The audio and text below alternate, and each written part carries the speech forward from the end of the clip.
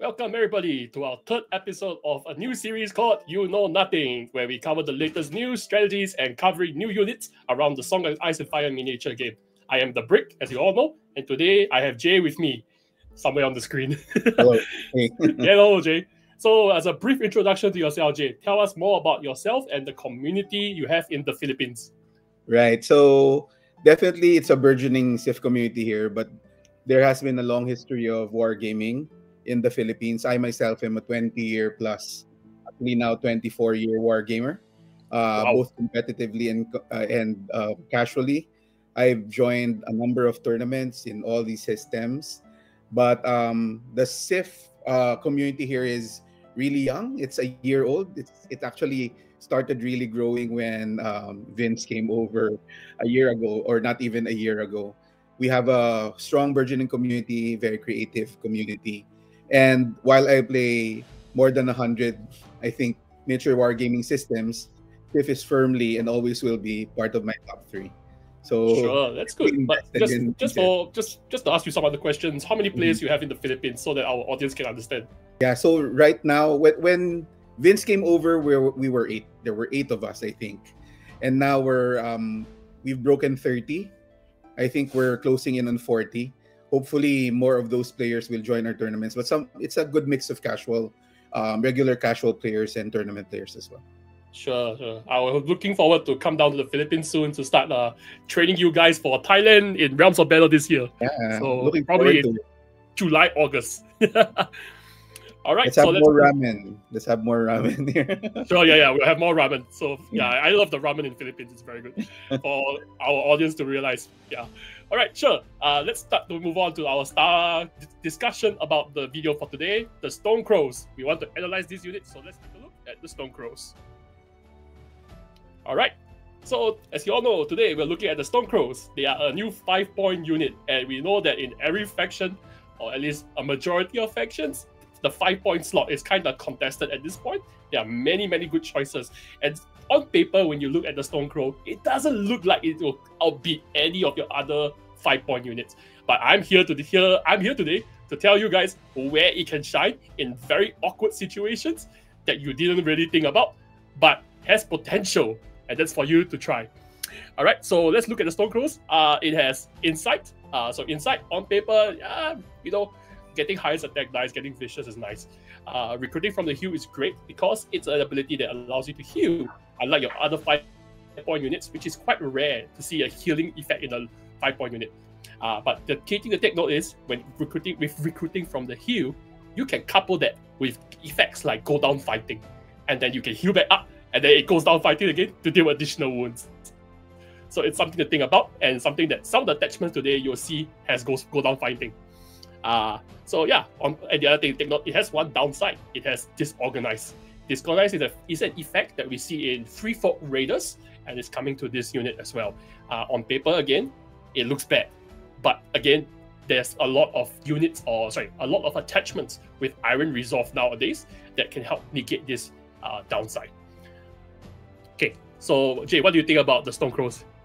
Yeah, it's a very interesting unit. I think it's a shoe-in Lannisters. It's a good choice as a 5-point unit. But more than that, I think it's very creative. It allows you a lot of creativity, especially because it's a neutral unit, which means it competes to fill a space in your faction as a neutral unit. And if you're talking about 5-point neutrals, you have Lysine Sellswords, Cutthroats, and Mercenaries, right? So the first two are actually very aggressive units.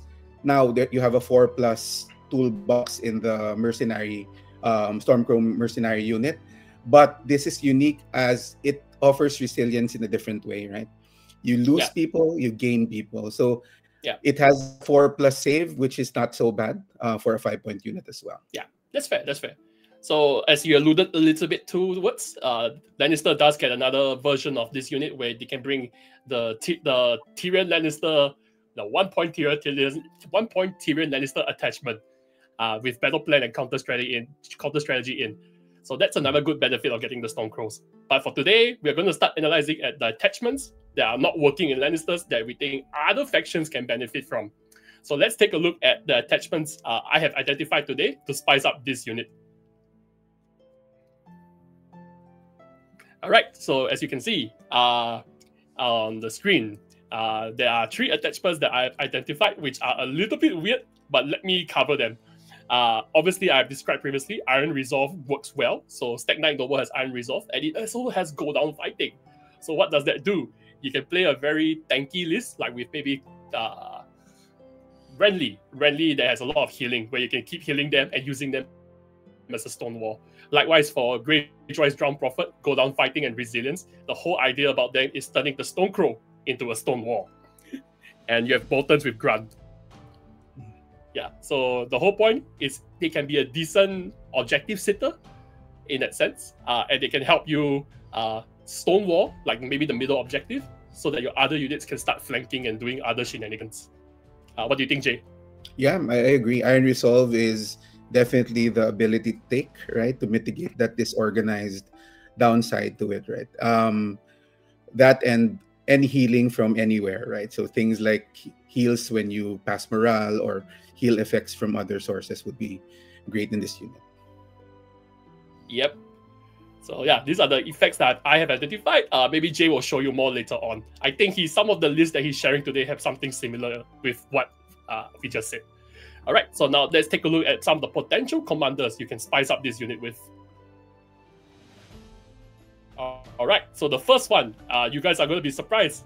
It's a very popular commander from yesteryears, Harmon Uller. So it's a bit of an odd pick, right? Harmon Uller was always positioned as like the commander where you use better endurance and stuff. But the reason I picked Harmon Uller is actually because of Spiteful Truth and his own ability. If you put Harmon Uller in the Stone Crows, they will heal potentially 2 to 5 wounds because reinforcement can stack with recruiting from the heal. So you can, I think, you'll heal 2 by default. If you control crowd, you'll heal 1 more. For each rank destroyed, you'll heal 1 more. So I think the maximum they can heal is 5. So you can use them as a stone wall, and then your other units can go and bully like your your skirmishers, your Martell skirmishers, and your Starfall Knights can go and bully at the side. So this is one idea I had. Yeah, and you also have Spiteful Truth. So if they pass morale, you can heal them again. So there's a lot of healing in this list. And don't forget, Martell also has access to plenty of weakened tokens, so you can probably keep them alive for a very, very long time. And if I recall one more thing, Harmon Uller does have Iron Resolve as well. So hey, you're starting to see my train of thoughts of how to keep this unit alive. So yeah, Jay, what do you think? Yeah, Harmon Uller is one of my favorite Martell commanders. I used him, I think, in the last tournament I played with Martells, where I lost 1 game, my only game. But he's a fun commander to use. That heal definitely is boosted by his ability, and then you have other cards, tactic cards that you can capitalize on. For example, as you mentioned, battle endurance on a ramping unit, right? If you have a unit that remains in play for a long time, battle endurance is a great card to have. And things like Roynish Vengeance and Unbent, Unbroken, Unbowed, right? These mitigate the Unbent, Unbroken mitigates the morale some, right? If you're failing that morale, you need to reroll that morale check. It does. And then also Roynish Vengeance is actually providing you that that ping, that 1 point damage that you might need in the later games. Fair. Okay, so we'll talk more about Harmon Uller later because that's one of the lists I have built. So all these points that Jay has brought up will be relevant to be discussed again later. Now, next up, let's look at my next interesting pick. You wouldn't expect it, but it's actually Marcellin. So those that played with me in Asia would know that I love to build Horde lists. And you can see there is a lot of Freakmen in... you can see that Marcellin has access to Freakmen because he has Devotee of the Dragon.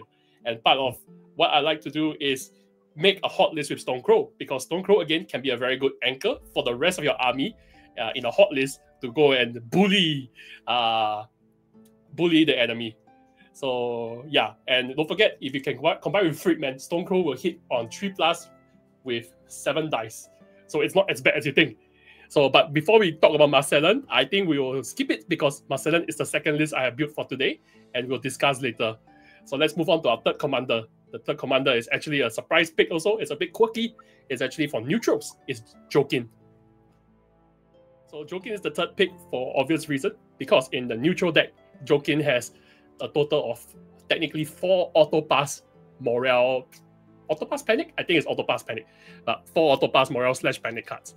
And Stonecrow's key problem is they have 7+ morale. 7+ morale is very detrimental in a faction where you don't have a lot of you don't have a lot of morale defense normally, like Iron Resolve. So that's something I thought about. Yeah. So that's another possibility to negate. Jay, what do you think? Yeah, both are excellent choices. Excited to discuss that Marcelin. Actually, that list that you sent over it's very interesting. Yeah, I was actually fielding a slave trade, what I call a slave trade list prior to Stonecrow, but your ideas on maximizing that with Stonecrow are very interesting. Yeah. Okay. Well, now I think you are eager to talk about it, so we're going to go to the next segment, also known as the list sharing segment. So let's move on to the next segment. Okay, in this segment, we normally explore different lists to showcase the units, but instead of 3, which we normally do in the past episode, we'll be doing 4 today, just so that we can show how the different factions can cover and use Stonecrows, aside from Lannister, because we know everyone knows Lannister can use it. So first up is my first list, and Jay brought it up already, it's the Marcellen list. So as you can see what's going on in that list, I built this list because part of my personal journey as an SI player is to explore the unexplored, and one of the unexplored area in Season 4 is what I call the Raid Area 51 list. In Season 2, I enjoyed like a 7 combat unit 2 NCU list. In this version, I have a 6 combat unit 3 NCU list with PR3. More on that later. Okay, and the goal of this list is to overwhelm your opponent with an insane amount of units. As you can see in my list, I believe I start with 2 Freedmen, but in total, I should be able to hit 5 Freedmen. How so? Because I have Missandei. So my Missandei will spawn the first Freedman if I take swords.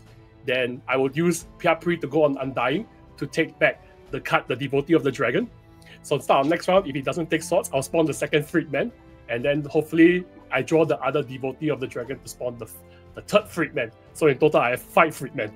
But the whole idea is to just overwhelm your opponent. And I also have Brazen Beasts. I think 2 Brazen Beasts, if I recall. Yeah. And the 2 Brazen Beasts drop is to use Sentinel to abuse and play the positioning game and charge block. Because as you all know, charge block is an important mechanic. Maybe we'll do a video on charge block in the future. Yeah. And part of the list is also with Sandor and Arya. Why Sandor and Arya? Because Arya is going to be very, very pesky if she has Sentinel. And she can go out and kill all those annoying attachments. So that is roughly my list. What do you think, Jay? Yeah, I love it. I love it. Again, I was running a list without Stonecrows that worked similarly.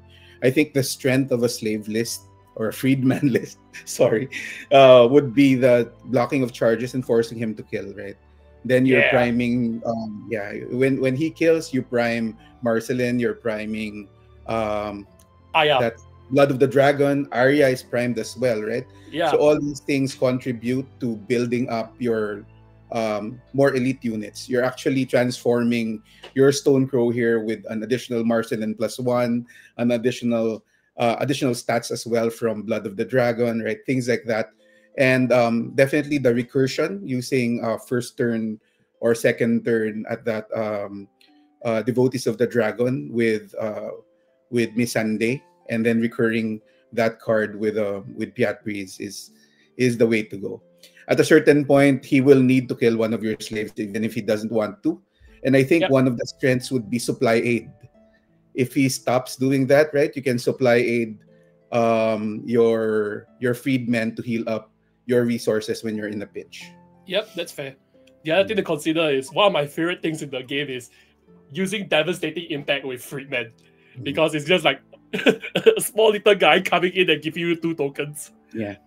I love Devastating Impact because it's just such a good value card, but all you need to do is charge. But the problem with charging is sometimes when you play the traditional 4 combat unit 3 NCU list, you don't have a lot to charge with over time. Like if you draw your Devastating Impact late, the card becomes hard to play because you're already locked and engaged. But with that many combat units, you have a lot of opportunities to use Devastating Impact to generate that 2 tokens that you need. Yeah, and you're tying them up, right? So if the Yeah. freedman is right in front of them, what will they do? They kill it. You prime your death prime You set up statistic. your Marcellin, you set up your Yeah, Aya, and potentially Blood of the Dragon. And Blood of the Dragon is a card that works with Stonecrow. yeah, and you burn one of their activations, just either retreating or getting rid of that freedman, right? So yeah, devastating impact. I see it. I see it. Mhm. So yeah, this is the first list that we covered. Now let's move on to our next list.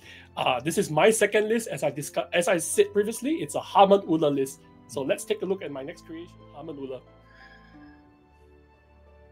All right, as you know, I said I put Harmon Ulla in Stonecrow because the amount of healing is great to hold objective, but its job is to just hold that objective, let's say the middle objective, or the whole key points.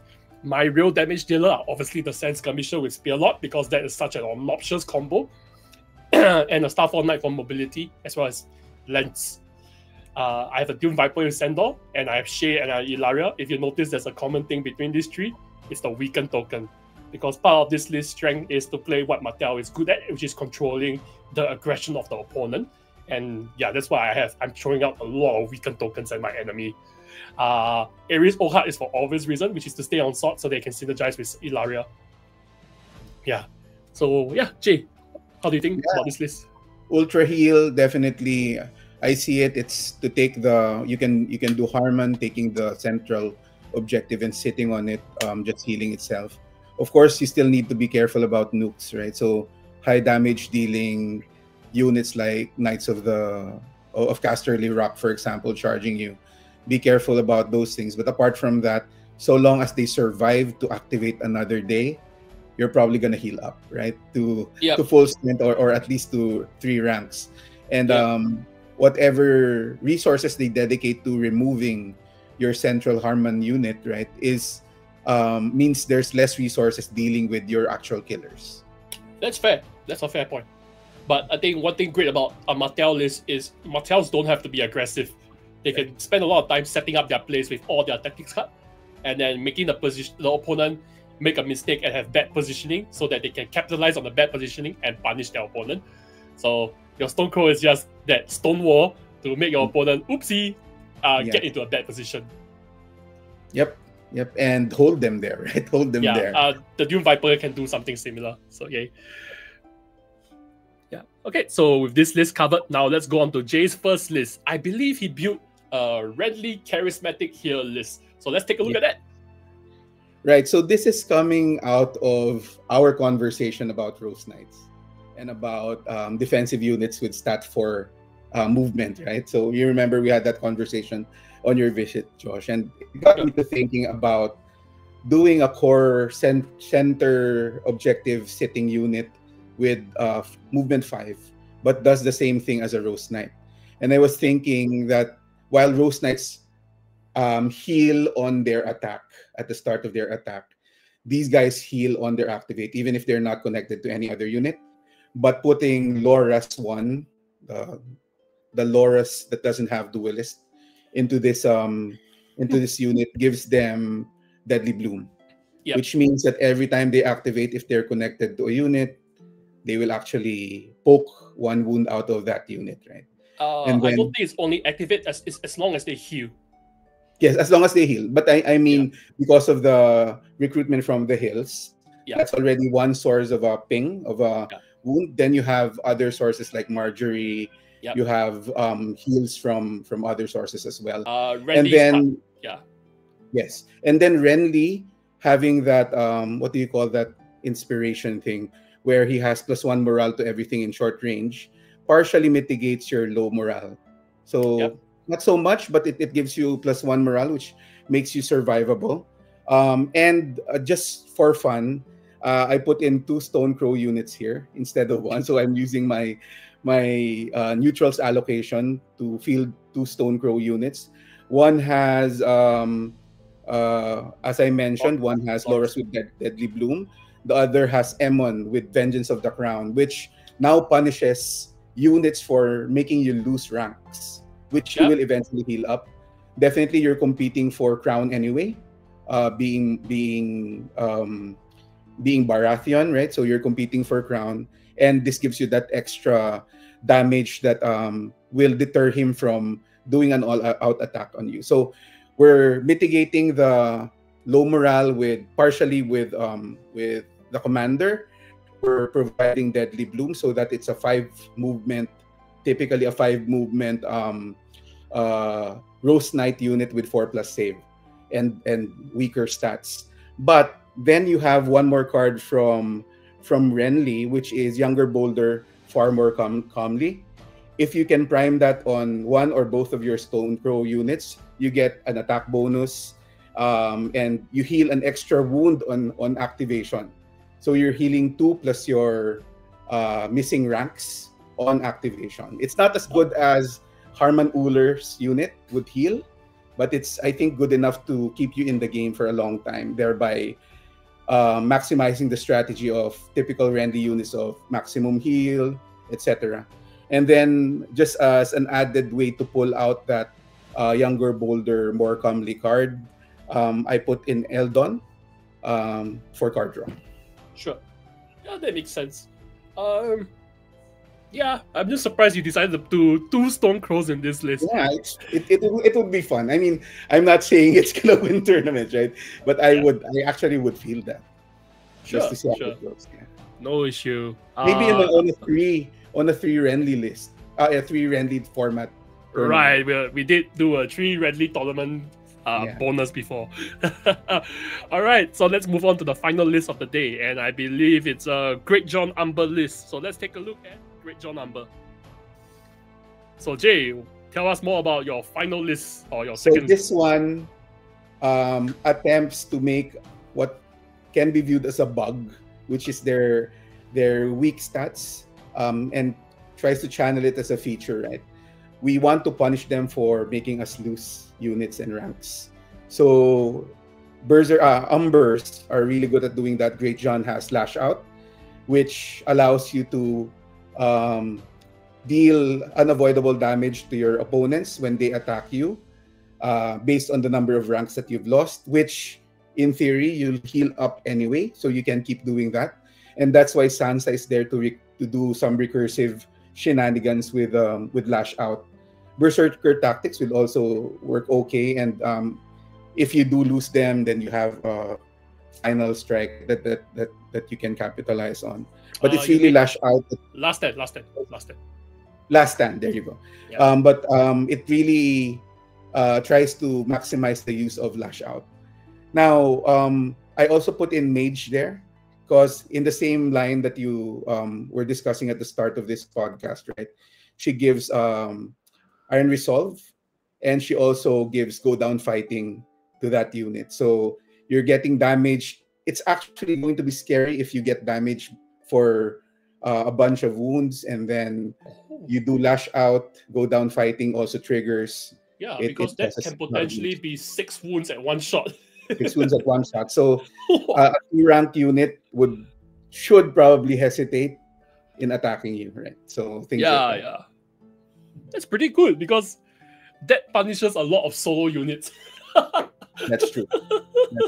Like, imagine you just, I lashed out and then I have to go down fighting. So Meg the Mighty takes 6 wounds. Meg the Mighty just dies.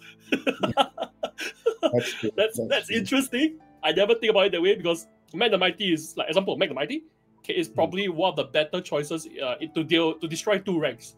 Yes. Because he'll probably deal 6 out of 7, you feel panic another 2 more. So yeah, and then you lash him out and just tell him no bro, your Meg the Mighty is dead. He just eats 6. Yeah. And I mean, you probably lose your Stone Crow because Meg the Mighty has a last stand as well. But I mean, it's a good trade-off.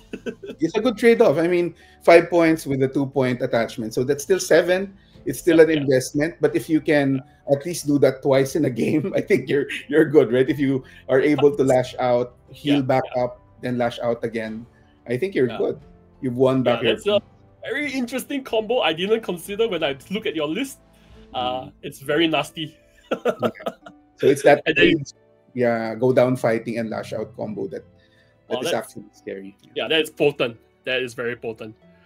All right, so I like this list. I'm actually considering this combo now. I didn't really think about it until now. It's so strong. Yeah, Okay, so with that said, let's head to our closing segment for today. We have now identified every list. Okay, so Jay, do you have any final words about how you think Stone Cold will perform? I think it's not for the weak of heart. Let me put it that way. It's a creative choice. It competes well, in my opinion, as a creative choice against all the other 5-point neutral units. Depending on how you build your list, it has its space, in my opinion. There's no one, Lysine Sellswords does its own thing. This also does its own thing. And if you're willing to be creative, I think you can find more interesting combos that even you and I did not think about yet, right? So to me, I'm excited about it because it opens up the design space so much as you list build. But in terms of whether it's overpowered, definitely it's not. Again, it's for people who want to explore, and that's like right up my alley. Yeah, I think that's the charm of SIF, like Song Ice and Fire, the miniature game. I think for a lot of us that have been playing for a while, like these are the things that we want from the game because they allow us to make more silly but janky combos that makes playing in a 40 points format at an event scene interesting because then, example, the Mage Moment combo with the Stone Crows, a lot of people will get caught off guard when you lashed out. Yeah, definitely. And hopefully now they won't because they watch this podcast. So that's good. That's good. That's a good thing if people watch the video. So we want more people to watch our video. So that's a good way to segment to our closure. So thank you everyone for joining us today. If you like the video, make sure to like and subscribe. Please share with your friends as well because we want to get our viewership up so that more people can know about the nonsense we do in Asia. So with that all said done, thank you, and we would like to see you next time on You Know Nothing.